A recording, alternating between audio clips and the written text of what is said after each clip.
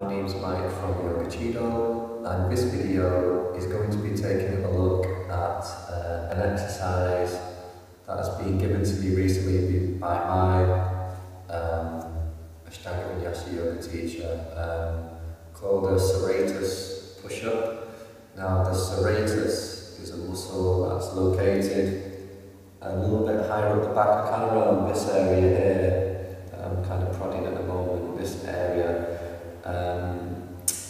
And this is something that you try to actually activate when you do a downward dog, and you try to activate it in handstand as well, and forearm balance. So the reason I've been given the following exercise I'm going to show in this video is to help me with my forearm balance, which is something I'm working on at the moment.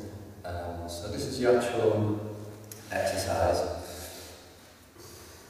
So what you do is you come into a forearm plank position, and then from there, straightening out the legs, shoulders in line with the elbows, and then dropping the hips down, tense the legs, tense the glutes, tense the legs as much as you can. So what you do from there is you allow your body to sink down a little bit, so you sink down, squeeze the shoulder blades, and then from there, you lift up and deliberately try to broaden the upper back area, so you kind of separate the shoulder blades, broaden, hold and breathe, and then come back down so you can squeeze, keep everything nice and tight, and then from there come back up, and again broaden the upper back. So that's the important part, is broadening of the upper back. That's how you develop stability within the shoulders. And again down, and then coming back up, and again tense. So you should feel more of a burning with the third one. Keep rounding while trying to broaden your back. Tense the legs as best you can. Still breathing and relax.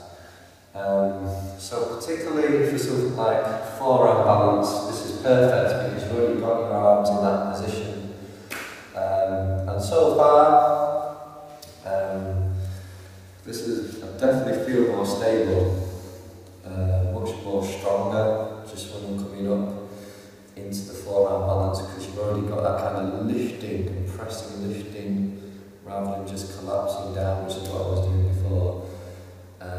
So that is called the Serratus push-up position. So if you're struggling with forearm balance, or even if you just want something a little bit different to work on in your practice, something else a little bit different to work on strength, and you give it a go. If you try about 5 of those where you come up and down, but as you come up you're going to squeeze and hold on the whip, and kind of getting the back to be nice and broad.